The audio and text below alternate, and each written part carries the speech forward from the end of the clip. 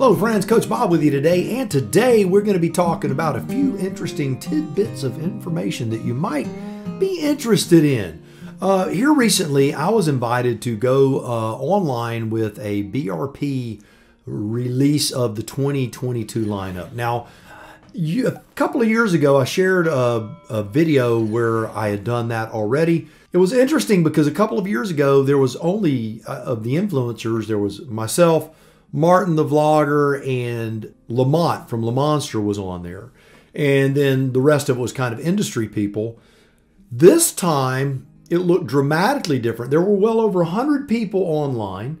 Lamont was there, by the way. He looked very, very good too, by the way. So that's great news. So we're glad to see that Lamont from Lamonster is doing well. But there were a lot of YouTube influencers on there. And other than myself and Lamont, maybe Martin the vlogger was there, but there were over 100. I didn't see his name in the list, although he probably was there. Well over 95% of those people were Riker riders. So that should give you an idea of what the YouTube influencer world is and what is going on with BRP and the direction they're going. And I think when we talk about their lineup and the things that they've changed over the last year, I think you're going to see that that is definitely the direction they're going. So without further ado, I'm going to talk to you about the Spyder. I've got a few notes here. If you see me glancing down, we're talking about the Spyder F3 and the Spyder RT. So let's talk about the RT first because it is near and dear to my heart. I ride an RT, 2019 RT, non-limited edition. It is an excellent machine. I love it. The more I see the 2021 and now the 22s, the more I do want to get a new one. I do like the newer body style, I'll just be honest with you. However, I would like to do another couple of tours on the machine that I have now, kind of get my money's worth out of it. But let's talk about the RT this year. There's not a whole lot to say other than this. The Sea to Sky was extended for another year with a new color change. The color now is mystery blue with a satin finish with silver trim and has a 12-spoke wheel. Hopefully I can drop some pictures up here and here as I talk. Has adjustable wind deflectors, and they added a rider backrest. I believe that all comes stock on it. Other than that, the RT lineup has changed with colors.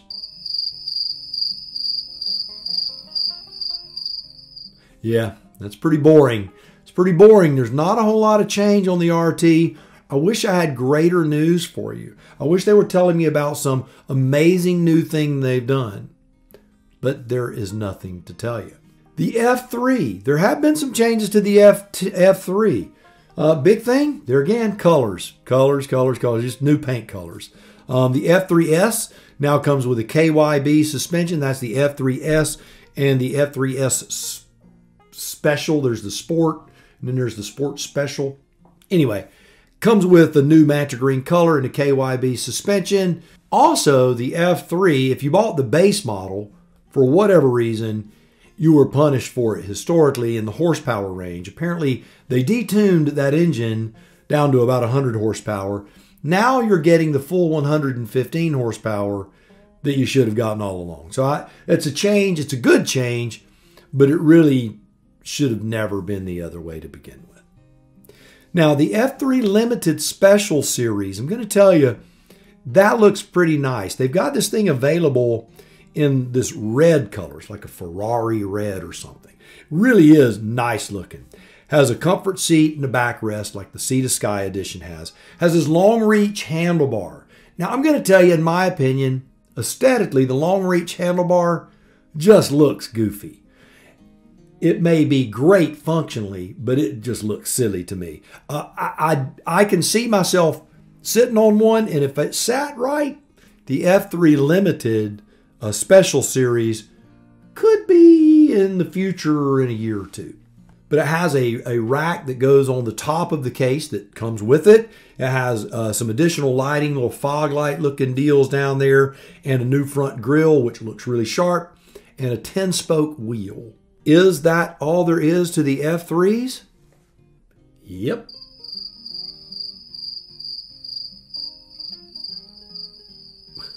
There was one other change to the RT and the F3 lineup, the price. So the price is different. I'll drop those numbers in right here and you can see the price difference.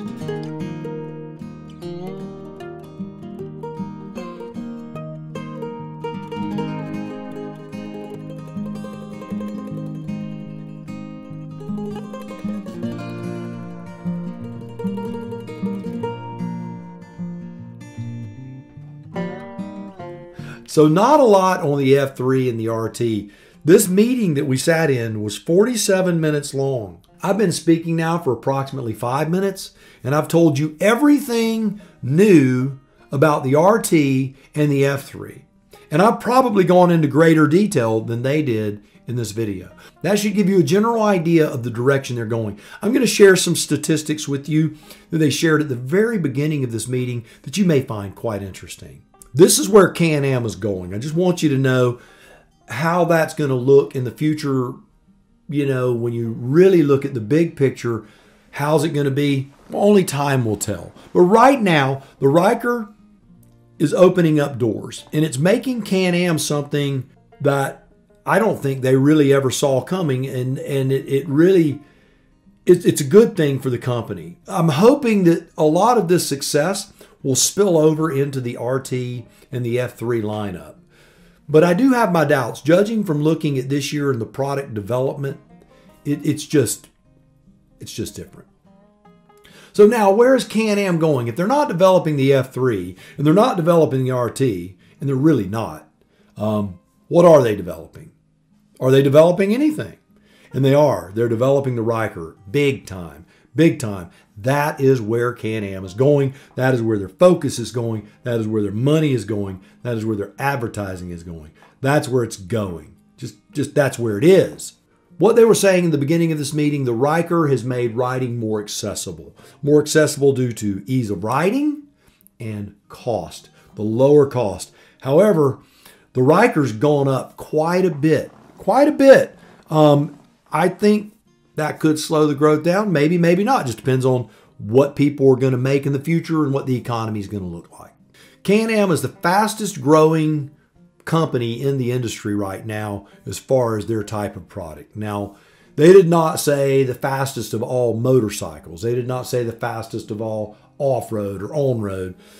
So are they looking at a three-wheel demographic? Well, it's a pretty small field.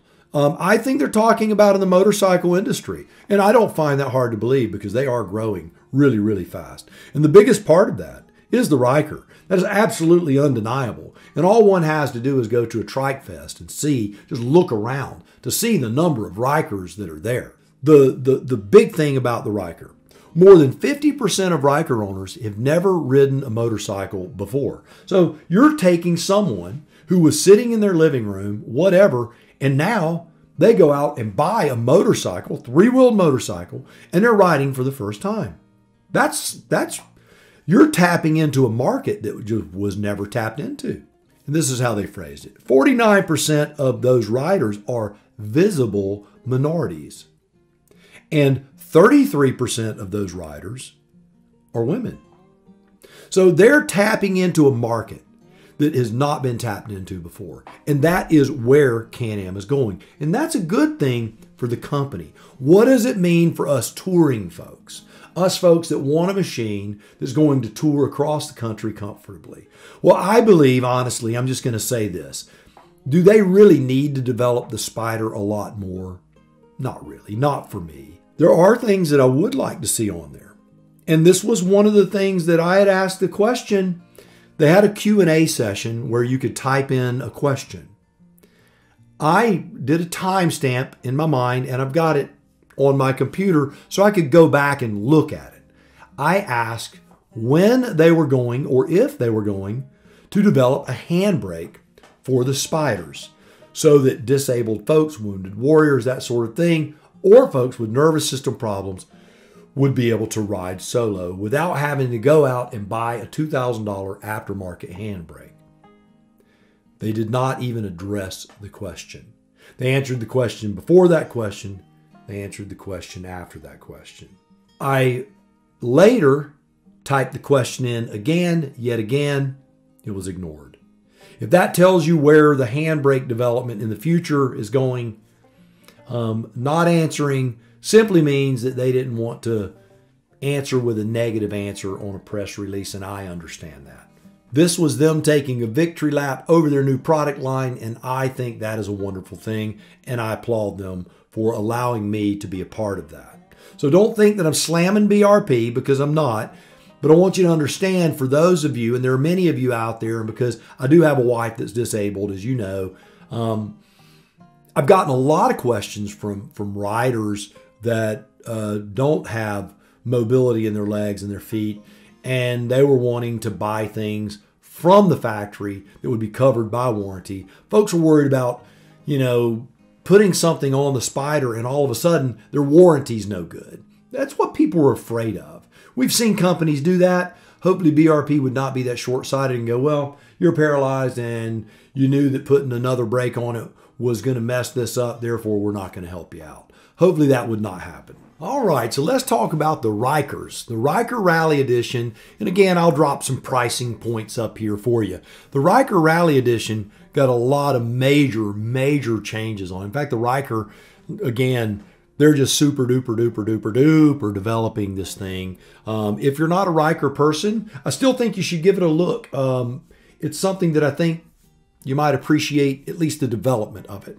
The Riker Rally Edition has a push bar on the front of it now. The Riker Rally Edition is mainly so that you can like get off-road and spin donuts in the dirt and that sort of thing.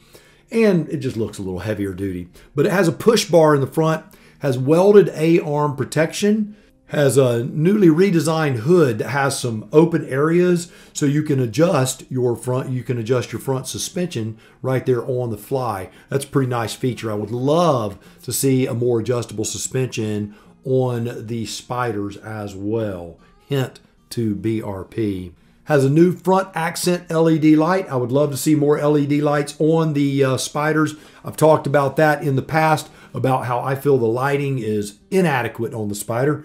The foot pegs, very cool feature here. The foot pegs are not only adjustable fore to aft, but also in width they are adjustable. That's a really nice feature. A new handlebar supposedly makes it easier for when you're changing your position when you're riding off-road. They have some little filters for the air intake just to keep dust from getting into your breather. Not really a big deal on that.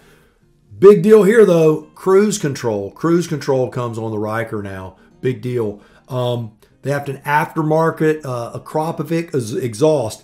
They say the exhaust doesn't really add any horsepower. It just makes it a little louder. So do with that what you want. They have new underbelly aluminum skid plates on it, mud flaps, and they have a new, this is something that I'm really interested in also.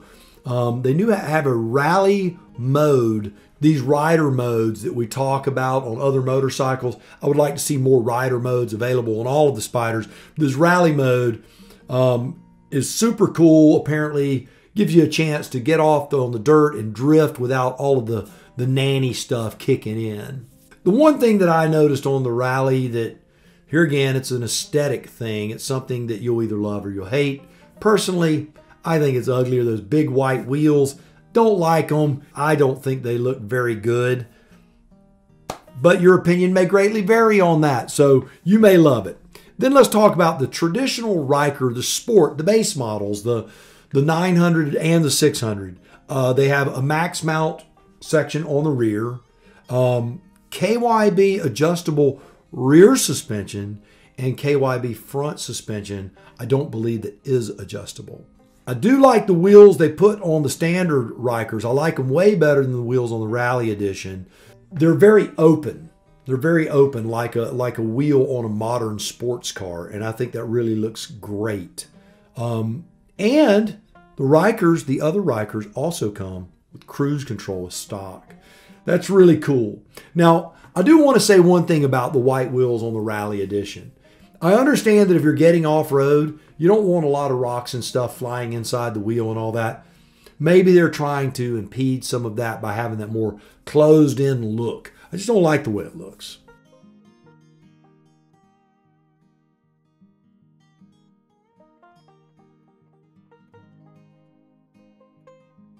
All right, so now let's talk accessories. Now, when it comes to accessories, there again, you're not going to get a lot of stuff on the Spyder, the RT, or the F3.